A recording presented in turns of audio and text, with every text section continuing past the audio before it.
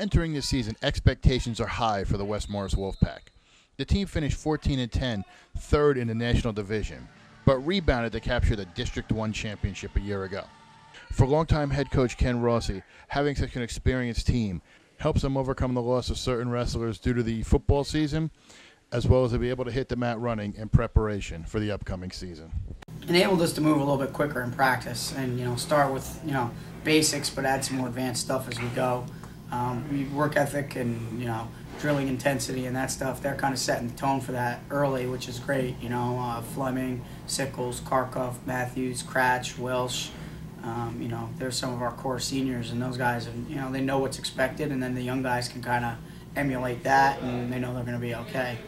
One wrestler the incoming athletes can look up towards for work ethic is John Sickles.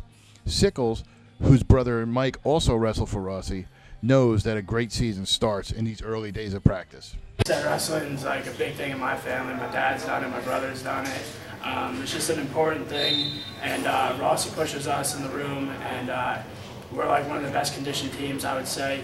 And in the off season, I've been working a lot harder. Me and Nick Matthews have been going up to his uncle's and working out there. So. Another senior, Brandon Karkoff, has taken a prominent role of leadership amongst the squad.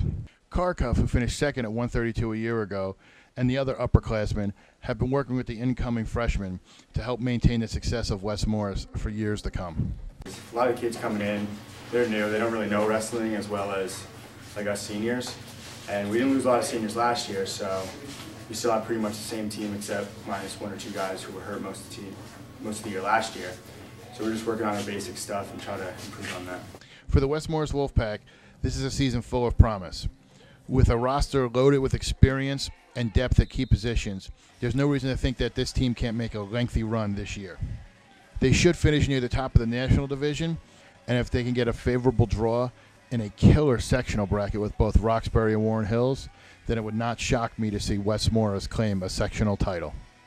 For MorrisCountyHSWrestling.com, Donald J. Brower reporting.